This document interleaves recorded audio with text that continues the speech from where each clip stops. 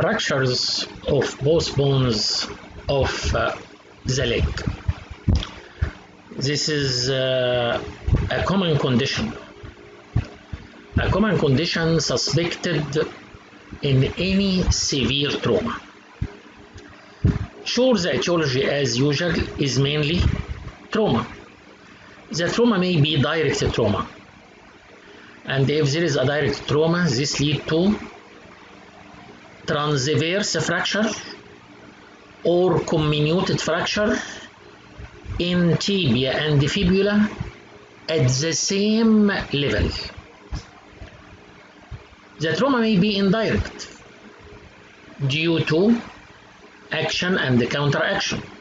Example to indirect trauma: falling from a height. Falling from a height or severe twisting trauma. In this case, the tibia is fractured at the weakest point. The weakest point is the most thin part of the bone. The most thin part of the bone is usually this, which is fracture lower third of tibia. This is the thinnest part, weakest part of tibia. And this indirect trauma leading to fracture of fibula at the weakest area, which is fracture upper third of fibula, especially neck of fibula. Neck of fibula, which is related to common fibular nerve, and this may lead to injury of common fibular nerve. What is the complication of this fracture? As general principles of fractures, but the commonest complication are: we all know that the medial surface of tibia and the anterior border of tibia, which is called the chin of tibia. These areas of tibia subcutaneous. Therefore, usually trauma leading to compound fracture.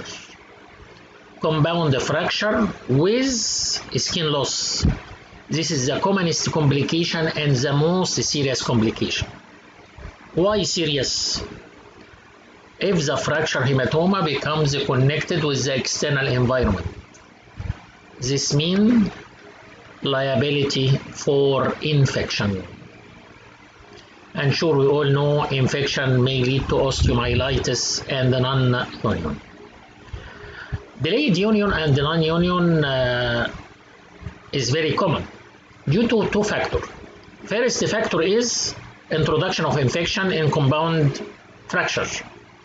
The second factor is the vascularity of tibia is poor vascularity. Why? Large part of tibia is subcutaneous, not surrounded by muscle. We all know that most of the bones to take their blood supply from the surrounding muscles, and the large part of tibia not surrounded by muscles, subcutaneous. Therefore, the tibia has poor vascularity, which delay union of the fractures. Also, malunion is suspected. Why malunion is suspected? Because there is usually severe deformity with overriding. Why severe deformity with overriding? Due to strong surrounding muscles.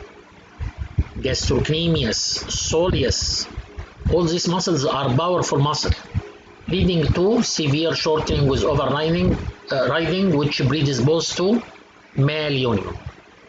If malunion occurs, this leads to disturbance of body weight transmission on the knee and on the ankle, leading to osteoarthritis of knee and ankle. Also, compartment syndrome. due to edema and hemorrhage inside closed fascial compartment in the leg. This may lead to compartment syndrome, which predisposes to acute ischemia and may lead to gangrene. What is the clinical picture of fracture tibia and fibula?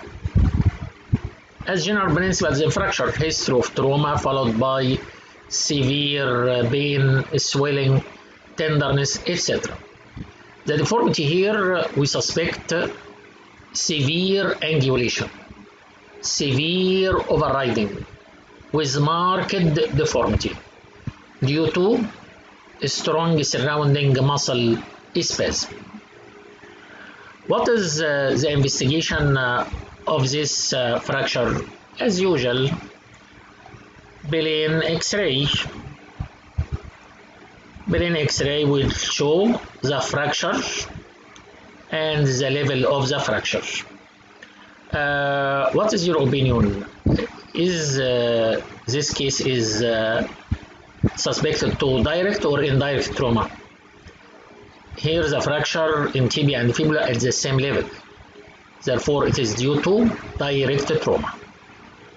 If due to indirect trauma, it will be fracture here in tibia, lower third of tibia, and the fracture upper third of shaft of fibula, especially here in the neck of fibula. What is the treatment of this condition? Sure, as general principles, this is usually a major trauma, A, B, C, D, E, plus treatment of the fracture here. If simple fracture and stable, if simple fracture and the condition is stable, the condition is very easy to treat this case by closed reduction. Just for understanding, closed reduction of fracture fibula, the patient tibia and fibula, the patient will sleep lie supine on a table with the leg hanging down, and traction is applied on the leg. Where is the counter traction? The counter traction will be by the table in opposite direction. After closed reduction, we fix the patient in above knee cast for about 8 to 10 weeks. This carry a disadvantage of prolonged bed rest, which predisposes to complication of prolonged bed rest. In unstable fractures, if simple unstable fractures, there are options. What is the option?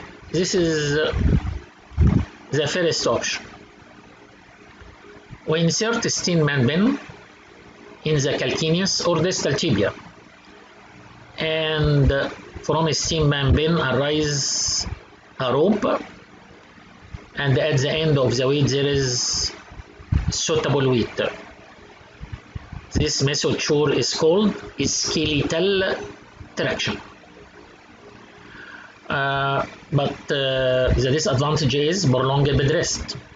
Sure, the best is open reduction and internal fixation. The best is open reduction and internal fixation, so that the patient can move early to avoid complication of prolonged bed rest. The option which can be used to allow early mobilization of the patient is this: open reduction and internal fixation with intramedullary nail. Sure, under radiological control, we introduce a guiding wire from the proximal to the distal fragments. Then along the guiding wire we introduce the intramedullary nail. To avoid the rotation of the nail, sure, at the end of the operation we insert locking screws to avoid the rotation of the bone and the nails. This is the best option to allow early mobilization of the patient. This is the second option, open reduction and internal fixation by plate and screws. But plate and screws has this advantage. Weight bearing is delayed until the fracture is completely healed and unite, which lead also to some sort of prolonged rest. Sure, don't never forget that compound fracture is the commonest complication in this patient, and therefore we should mention in full detail treatment of compound fracture as we take before in the general principles of fracture, which is this method: fixation by external skeletal fixator. This is the fracture both bones of leg. Thank you for good listening and good luck.